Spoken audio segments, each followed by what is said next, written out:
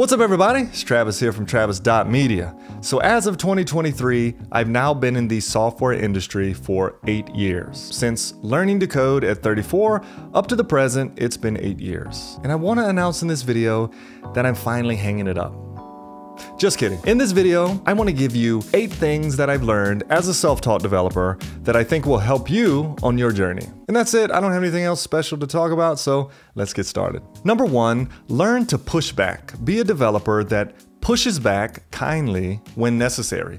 The client often wants things done to their site or their app that just isn't wise. To them, it looks good, or it keeps them in step with their competitors, or it's some plugin that they like that they just want to play around with. It's your job not only to do the coding, but it's your job to say, no, that's a bad idea. Or, why would you want to do that? That doesn't help you in such and such way. It affects the app negatively. It hinders performance. It's overly complicated and is going to require a big redo of this section of the site. It's up to you to step up and say that. Valuable developers push back. Replaceable developers, they agree to everything. The client wants something done, sure, I can do it. Whatever you need, I can do it. But coding is only half the job. They hire you for your wisdom. You know behind the scenes whether something is wise or unwise, and you're being paid to speak up about it. When I started out, I was that kind of developer. I was an agree to everything developer because my thought was, hey, the client wants me to do something, they're paying me to do it, just do it. And then the app got wrecked, things started breaking, and the client's like, why are things messed up? And I realized, hey, the client just wants to see results. They don't know what it takes. They're actually hiring me not just to write the code and implement the things, but to let them know whether it's a good idea or not. They often don't know that. They need you to push back when needed. So when the request comes in and it's a very bad idea, from a technical perspective, you need to push back or at least bring it up. Don't just agree to it. Number 2, don't hide behind questions. With software engineering, you need to be precise. When someone assigns you work, you need to know the ins and outs of what's required before you can successfully execute that task. When I first started out, I wanted to look smart too. I didn't want people to think that I didn't know what I was doing. So I didn't ask questions. Everybody else was getting it. I should get it too. I'll just figure it out later.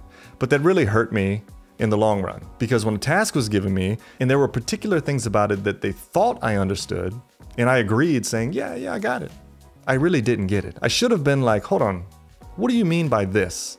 Or what do you want to do about this thing? I should have raised more questions, to the point where when I sign off, hey, I'm good to do it, I fully understand it. And you, if you're a new developer, a junior, maybe even a mid, you might feel the same way. You might feel like you want everybody to think you're also a good developer, so you don't ask questions. But it really hinders your growth. And here's an example. And I've told this before in one of my older videos, but I think it's a really good example. A couple of years back, I got put on this project. Everybody on the project was from the same company as me, except for one guy. He was brought in from another company. He was young, he's pretty smart, but he asked a lot of questions. And it made many of us uncomfortable. Like, why does this guy keep asking questions? Like during stand-up, they would get to him and they'd be like, hey, so-and-so, here's the task we need for you to be working on this week. It involves such and such. And they'd go over the steps. And he would always say something like, wait, go back. What was the last part again? I don't understand how you'd even do that. And it would get the team talking, and then they'd talk to him and he'd figure it out. Or he would say something like, why are they going to use that technology? That's not a good idea. They should use Python or something like that. Or he would say, why are they even doing this? This isn't a good idea. We should push back and we should tell them that we shouldn't do this for such and such reason. And many of us were just like, come on, man, this meeting has gone too long and you're still talking. I thought. But I found out later that many of the questions he was asking are the questions that many of us wanted to ask, but didn't at the risk of looking stupid. We felt like we wanted to be smart developers. We got it. You can assign me something. I'll figure it out. I'll do a good job. But this guy, he's asking too many questions. But what he was doing was he was clarifying exactly what needed to be done. And often his discussions led to further discussions with the team where someone could put him on the right track, or he would expose some reason why we shouldn't do that. And the rest of the team would be like, hey, that's a good idea. And it actually worked out well. And he wasn't asking too many questions. I was just used to not asking any questions. And by the end of that contract, he was seen as a very reliable, capable DevOps engineer, and actually got an offer from a company that was on the project for like way more than he was making. He didn't take it for some other reasons. But anyway, the point is that he didn't hide behind questions. And you shouldn't either. You should have a clear picture of what needs to be done. If you don't know how to do something, say it. Ask more questions, ask the team so that they can help you do the exact job you need to do. Now, don't be annoying about it.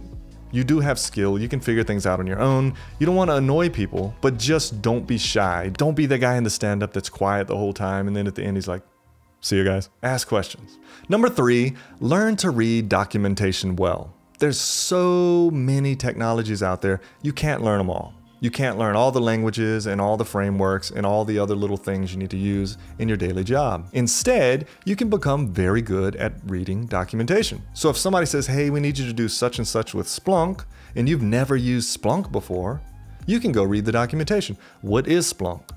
How does it work? Like, what's a diagram, an overview of how it works? And then dive into the individuals and find the specific need you have. If it's a framework like React, go to the React documentation. How does React work? Maybe there's a getting started guide where you can do like a quick sample project to see how it works. And the way to get better at reading documentation is just doing it. You'll get better over time because you'll have to do it anyway, but try to find some apps that have good documentation. How is it laid out? Is there an example app? Is there a conceptual diagram of how it works overall? What are the parts that make up that technology? Spend some time with that, and as you get better at reading documentation, you'll realize it'll really help you level up as a developer and get things done faster. Number 4, be mentally and emotionally prepared to drink from the fire hose, especially those getting into DevOps and site reliability engineering, where you're in some new technology every day, it seems. Like I said previously, there's so many technologies to learn, it feels sometimes like you never actually learn anything. You're just jumping from one thing to the next. When you finally think you get something, you're pushed to some other technology. In fact, I was just talking to a friend of mine the other day who just got into DevOps that feels the same way. He told me, there are so many things to learn, and every couple of days I get pushed to some other technology to integrate that I feel like I never have time to settle down and learn anything. How do you do this? And here was my answer. It's a 2-part answer. 1, get good at reading documentation. We just talked about that. That's critical to these kind of jobs. But number 2, realize it just takes time. And what happens is over time, you start to connect concepts. So if you're on a project and you're using Linux a lot, and you start to really understand the Linux CLI and the Linux file system, when they move you over to integrating Splunk or Datadog or something like that, and you have to do it on a Linux machine, you've already learned Linux over here. So you get over here, you're connecting that Linux experience with another task that you're tasked to do. If you understand CI/CD in AWS and you set that up, then somebody wants you to come over to Google Cloud and set up that same thing. You have that concept understood already. You just need to know how to do it on Google Cloud. If you understand how OIDC works or how SAML works, it doesn't matter what platform you're on or where you do that at, it works the same regardless. So what I'm getting at is it just takes time. You're gonna have to drink from the fire hose. You're gonna have lots of technologies coming at you, and as you successfully figure each out, you're gonna start grasping all of these concepts that are gonna connect in the future as a year, 2 years goes down the road, to where when you're put on this new task, you're able to nail it quicker. And you don't feel like you're drinking from the fire hose. I felt like that in the past, but now I don't. I feel more confident in my abilities to read documentation and to rely on my past skill sets that I've picked up along the way. Number 5, taking breaks can be the best thing for your success. And I know this is so cliche and so many people say it, just get up and walk away and come back and the answer's there. I know so many people say that, but it's so true.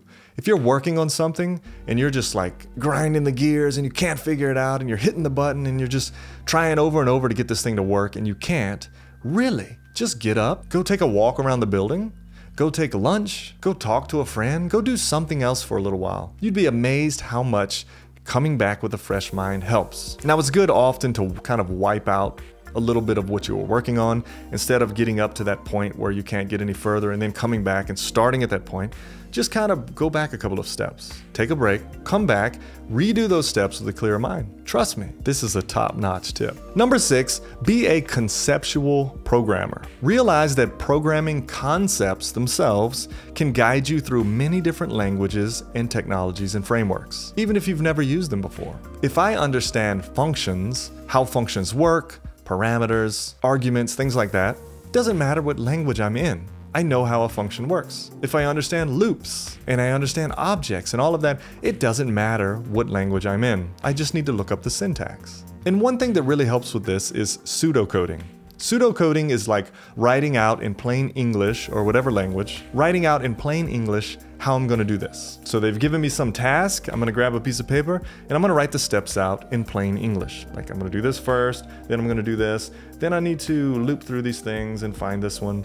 I'm gonna write it all out. And because I'm a conceptual guy, I can conceptualize how I'm gonna do this and then figure out how I'm gonna do it with that language. This allows me to work in C# one day and then React the next day and then Golang the next day, whatever it is. If I can use pseudocode to figure out how to do it plainly, I can then take those concepts and figure out how to do it specifically in that language. This also applies to concepts like MVC, Model View Controller, or even like OAuth 2 authorization. The concepts are the same no matter what environment you're in. So number 6, be a conceptual programmer. It allows you to jump around. Number 7, be humble. The worst person in the whole world is a cocky developer who is always right and has no patience. I've worked with these developers in the past. One example is a number of years back, I had to work on a project with this guy that was right out of college. He just got his computer science degree. He had his little clicky keyboard and his awesome mouse and his little 3D printer and everything. And there I was, like 35 with my wired mouse, trying to figure things out. So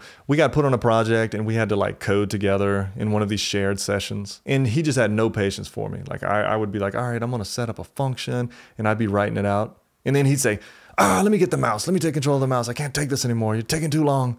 And he would get it and he'd start typing and just had no time for me. It was always frustrated. In all the meetings, he was just telling everybody what to do and nobody liked him. And he didn't like me. I was very nice to the guy, but he was just always frustrated and just thought he knew everything. And he didn't stay long at the company. I don't know what he's doing now, but those kind of developers nobody likes. You want to be a developer that's humble and good. You don't have to prove yourself. People see it in your work and you're enjoyable to be around. Be a humble developer, not a cocky developer. And number 8, and this is a simple tip to those who are struggling with landing that first job.